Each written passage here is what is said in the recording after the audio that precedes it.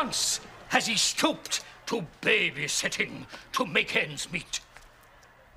Happy birthday to you.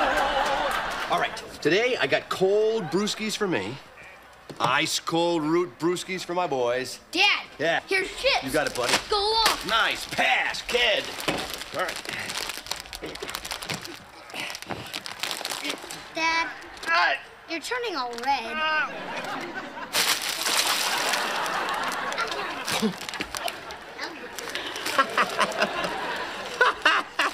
There's a warning label right there. You shouldn't open these in broad daylight in Detroit. Could cause an explosion. Wow, look at this warning label. Socks may strike husband unexpectedly. You could put an eye out like that. Boys, help me clean this mess up. Second half's about ready to begin. Here, hurry up. Now listen, don't get too involved in that, Tim. We have to get ready to go soon. Go? Where are we going? Dinner tonight, Chez Pierre? That can't be tonight. It most certainly is. Well, what about the big game? Well, what have you been watching all this time? This is the little game right before the big game. The big game's the Rams and the Lions. Why didn't you remind me about dinner? Now, don't pull that. I asked you yesterday if you had reconfirmed the reservations, and you said, uh-huh. And then I said, were they for 7 o'clock? And you said, uh-huh. And then I said, did you get the babysitter? And you said, uh-huh. So I guess that means you didn't get the babysitter, huh? Unbelievable. I completely forgot. We can't get a babysitter at this late hour. This is a tremendous disappointment. Yeah, I'll bet it is. This was supposed to be our romantic night out. Hey, romance? I got it. Why don't you and I go upstairs, turn the lights down, sit in bed, bottle of wine, and we can watch the game up there. You're not getting out of this with anything short of pneumonia. Boy, it's funny you mentioned that. This morning, I horked up something nasty looking. Shot right out of my lungs. Well, suck it back in. We're going to dinner. Whoa. You don't whistle at guys, you doofus. You can when they look as handsome as your daddy. Looking pretty good yourself, sweetheart.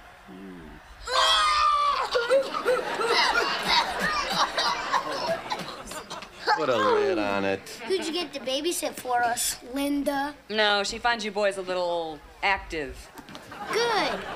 She smells. Did you get Allison? No, honey, she's busy, but she sends her love. Stop that. Sit, sit. Well, then who'd you get? Well, I found someone new. Go! Go! Go! Tim! Go get the door! Please turn off the television. Mrs. Taylor? Yes. Sir Larry Houdini, world's second greatest escape artist and magician extraordinaire. Hey, you're great. I saw you at Chris Johnson's birthday party. Oh, lovely little girl. Chris is a boy. Strange little boy. But tell me, where are the birthday balloons, funny party hats, the pony ride? Well, actually, no one here is having a birthday. Well, you told me on the phone it was a birthday. I know. I lied. I'm so sorry. I was desperate. My husband didn't get a babysitter, and I called everybody I knew, and everybody was busy, and couldn't you just please stay? Never, never. Sir Larry has performed prestidigitation before prime ministers, heads of state, 2 kings, and a cranky duke. And never once has he stooped to babysitting to make ends meet. Happy birthday to you. Happy birthday to you. Happy birthday, your name's here. Happy birthday to you. Thank you so much. You don't know what this means to me.